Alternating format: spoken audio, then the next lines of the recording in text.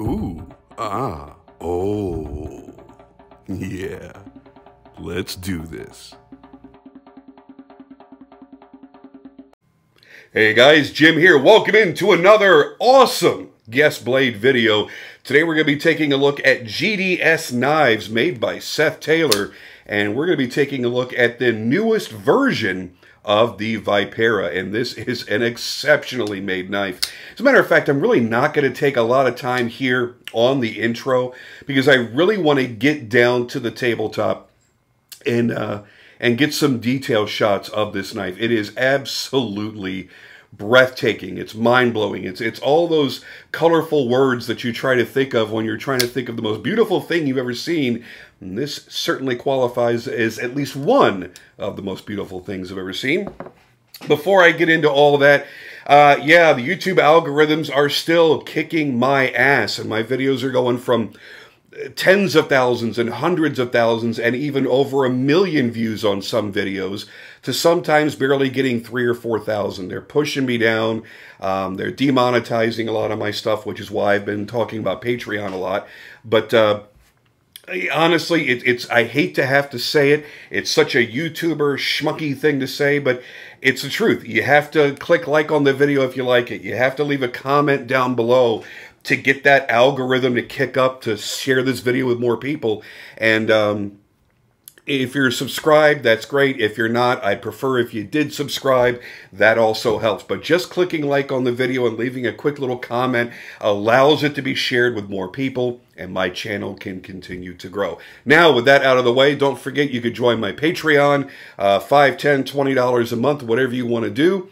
And each level that you go up multiplies your chances of winning really cool stuff, including custom knives. Yes, I'm giving shit away for free because I want to thank you guys for supporting me.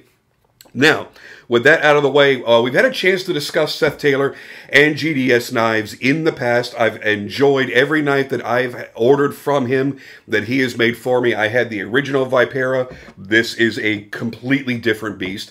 And I've had a Lycodon. And I got to tell you right now, as great as they were, he has made a huge step up, a big level up in his skills that when you see this knife up close, you're going to immediately see what I'm talking about. And it's not just the exotic materials. This could be done with basic titanium and carbon fiber, and it would still be every bit as impressive.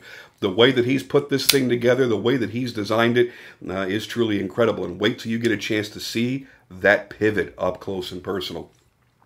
So really, besides that, and give you a quick thank you to Tim, I'll mention it again in a few minutes, but a quick thank you to Tim, the owner of this knife, that paid a lot of money for this knife and had Seth ship it to me directly. He hasn't even touched, fondled, licked, or cuddled with his brand new knife because it's been sitting here at my house. So I'm going to be getting this out the door as quickly as I can so that he can enjoy his new baby. And with that all out of the way, let's go downstairs and take a look at this close up and see just why I'm as excited. See, I'm all tongue-tied, man. I can't talk. See why I'm as excited as I am about this incredible knife.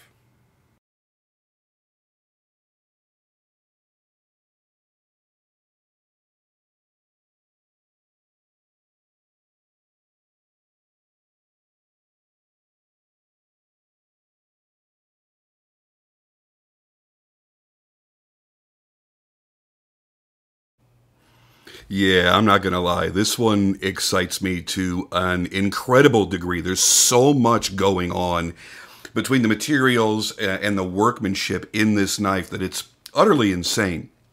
So, quick review. This is GDS Knives, which is Seth Taylor. It's a full custom knife. This model is called the Vipera. And in this configuration, as it was offered for sale, it was about $2,200. So certainly not an inexpensive knife by any stretch of the imagination, but you can very easily see where the money went. Now, as I mentioned, this is a guest blade. The owner of this knife, the person this is going to be shipped to, his name is Tim, and you can follow him on Instagram. His Instagram handle is toothpick3100. And I have to thank him immensely, not only for his generosity in allowing me to receive his brand new knife before he ever got to touch it, but also with his patience, because I've had this for a little bit of time now, and I'm just now getting the free time to make this video. So, Tim, thank you so much. I really so much appreciate being able to share this with my viewers on my channel. Now let's talk about, how exciting this knife really is. Let's get this bitch open. Oh, yeah. Now, what you're looking at, specs-wise, overall length is 8 3/4 of an inch with a 4-inch blade, and I'm measuring that from the end of the frame to the tip.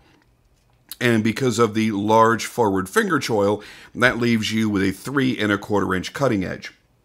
For those of you that are not so great at math, I'll give you a size comparison here for scale. There you go. There is your banana for scale. So it is larger than my squishy rubber banana.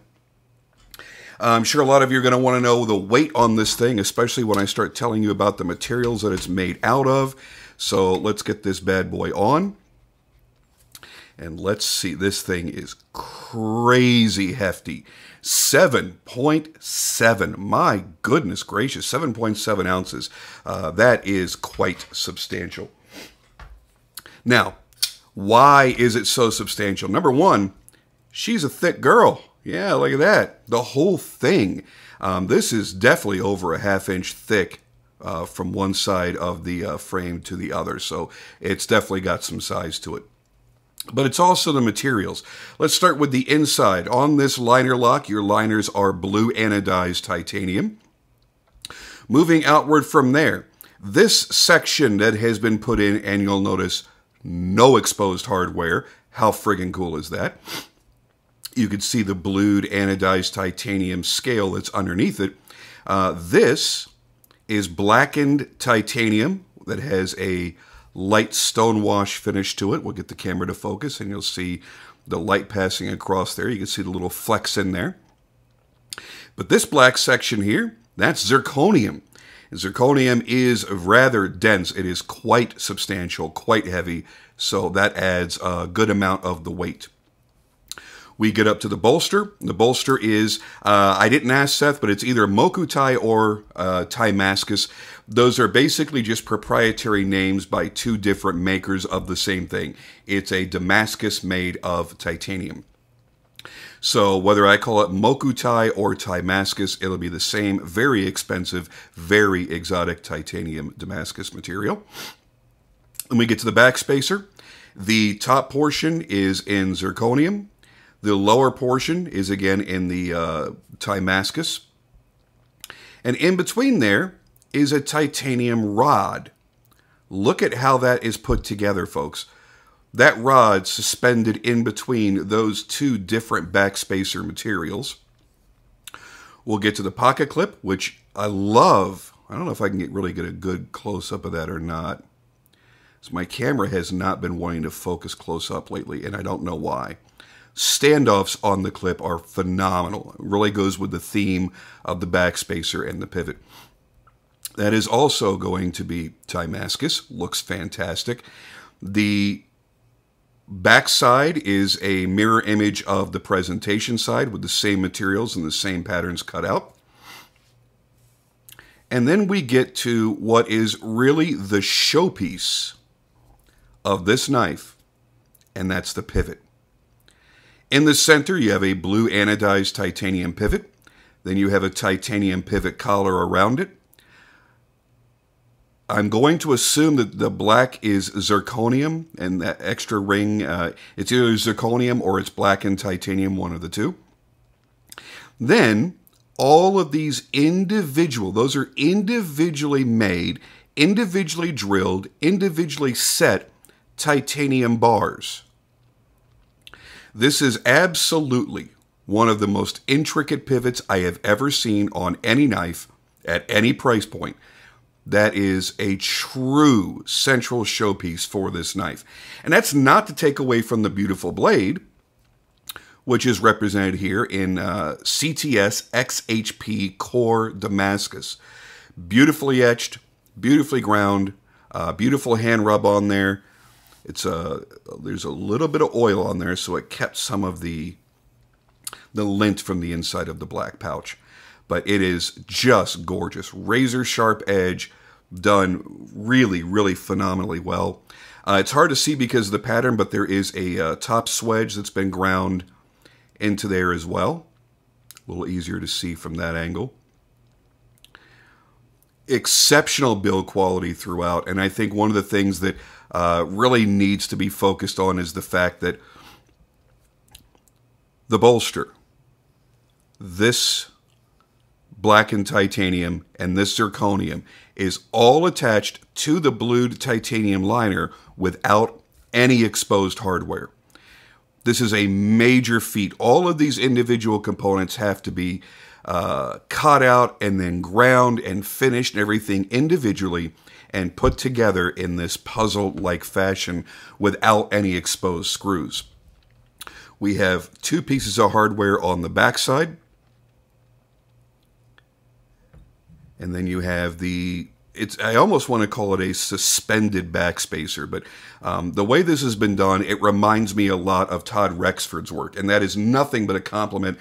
For those that don't know Todd Rexford, he is one of the premier knife makers in the history of knife making, and to get one of his knives, you're basically buying at auction, like at a show, like Blade Show. And for work of this intricate detail, you're spending $18,000, $20,000 plus, and that's not an exaggeration. And by the way, using very similar materials, titanium with Damascus and zirconium, very, very similar to the materials used here. This being, and I say only because I'm using that comparison, this being only $2,200 compared to a Rexford, which even if you were somehow able to order from Rexford directly, which you're not able to, you'd probably still be spending $5,000 or $6,000 on it. And when it hits auctions, that's when they hit $20,000 plus very, very easily because they're so sought after. And I'm going to tell you right now, this is every bit as beautifully made. The detent is fantastic. The action feels so fast and so smooth. It just whips open with a nice loud thunk. As a matter of fact, I'm going to bring it up right now up to my microphone so you can hear it lock up. Oh, this is the kind of knife that gets knife collectors excited. If you've only ever bought utilitarian knives, you may only look at this and go, oh, it's got pretty materials. You may not get as excited as some of us knife collectors get. If you've only ever owned very, very, very cheap knives, $30, $40, $50, you're never going to get the appreciation of what a $2,200 knife will give you. This is in that upper echelon of knife making. Yes, it absolutely borders on being an art knife, even though it has the overall design, overall design of a tactical style flipper. And if you took away the exotic materials, which Seth is happy to make you a knife that's not as exotic and for far less money. If you just had an XHP standard blade, not a Damascus, and it was hand-rubbed satin, if everything on this entire knife was just titanium, it would look a little bit more like that tactical style that you might be accustomed to seeing. But by adding these materials, by fitting these materials together in the way that he's chosen to take the risk and do, and it definitely starts getting into being more of an art knife. When you look at all the bevels, the cuts, and the lines just in the bolster, I mean, that's a big risk. This chunk right here, if you counted both sides, that's easily $500 worth of Damascus, or maybe even a little bit more because it's very, very thick. And he's taking a risk by grinding these bevels into it to give it this unique shape. Same goes for the titanium here. Obviously, titanium doesn't cost nearly as much. Zirconium is pricey, and it's risky to work with. And he's still, he's coming in. Basically, that's like your plunge line on your grind on the blade. And he's creating this beautiful flat bevel across there. And it gives it not only an interesting look that catches the light beautifully, but it feels really nice in the hand as well. And I got to tell you, for a knife collector, somebody that has a real appreciation for the artistry of making knives, yeah, sure, it's got some practicality to it. It's got a great edge on it. It's a very useful blade shape. But for just the collectability, owning something that's unique, that's beautiful, that has obviously dozens and dozens of hours of workmanship into it, this is a grail knife. This is something that you would aspire to own. Maybe it's out of your price range, and that's totally fine. It's out of most people's price range.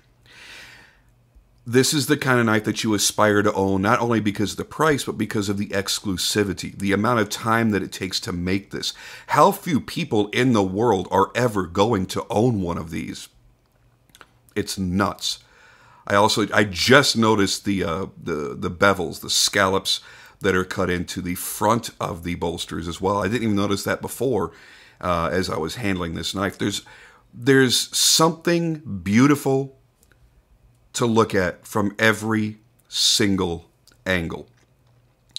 Now, what's funny is Seth took basically a year off. Whether he was making knives or not, I don't know, but he was not participating on social media. We did not see any of his new builds throughout all of 2020. And now he pops up and blam, there's this. All of a sudden, this just pops up on his account. It pops up on my feed, and I'm like, holy shit. And I very much wanted to buy it when he put it out there for sale as well. I really, really did. This is that special. I have owned his original Vipera, which is nothing at all like this, and that was a great knife. I had the Lycodon, and the Lycodon, I got to tell you right now, I did like more than the Vipera. The Lycodon, what an amazing, amazing knife. And if I remember, I'll link to it down below in the description. You can watch the videos on both of those knives, especially with the Vipera. You can watch it evolve from this original design to this completely all new design. This is an absolute stunner. And it's the kind of knife that no matter how many times you look at it, you find something new and interesting to ogle. And yeah, I'm going to go right back to that pivot, because that pivot is something truly special. I don't even want to fathom a guess at how many hours went into fabricating all those individual components and then making it all fit.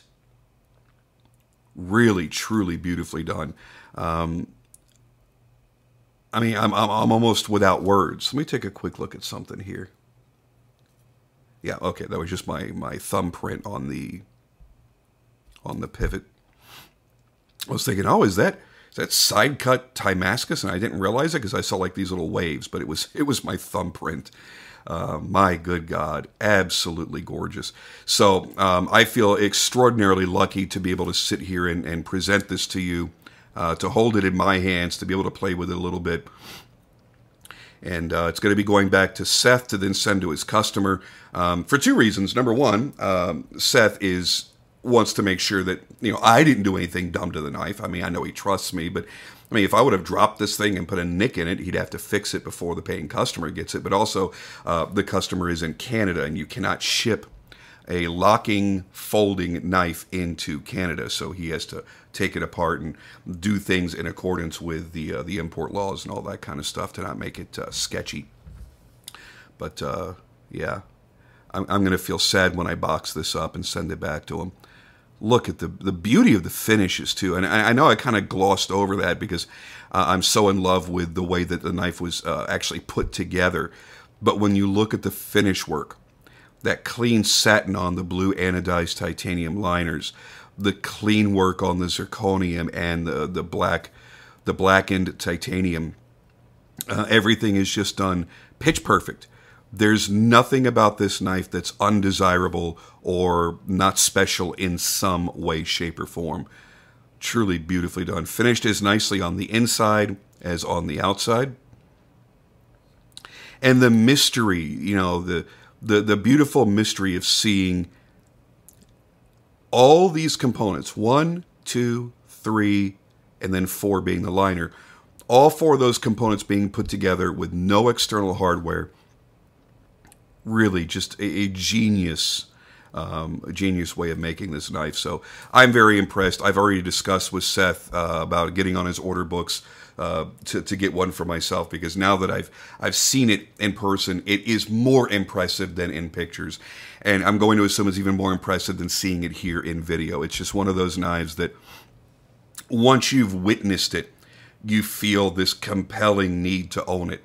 And man, oh man, it is really something special. So again, to Tim, the owner of this knife, thank you so very much for your generosity in allowing me to get this before you ever got a chance to touch it. You paid a lot of money for this knife last month, and here I am with it now, and I'm going to get it shipped out as soon as tomorrow. Thank you so much for that. It's been a great pleasure, a great honor to be able to play with this. Thank you, Seth, as well. And congratulations to you, Seth, for really leveling up your game. I mean, the knives you were making before, there's nothing to nitpick. They were great.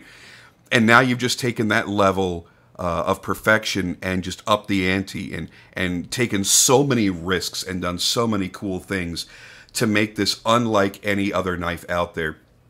I just think it's fantastic. So yeah, this is a gushing, glowing representation of this knife on video, but I can't help it. It's hard for me to think of very many times in the past 9, almost 10 years that I've been doing this, that I haven't found something to pick apart to say, well, I love it and it's great, but there's this one thing I would change, or this one thing that isn't great. I have nothing but praise and accolades for this knife. So anyway, if you're not already following Seth, please do so. GDS Knives on Instagram. Go see the body of work that he has put out over the past few years, and pay attention to what he's doing now and in the future. And with that, guys, I'm out of here, and I'll see you on the next video.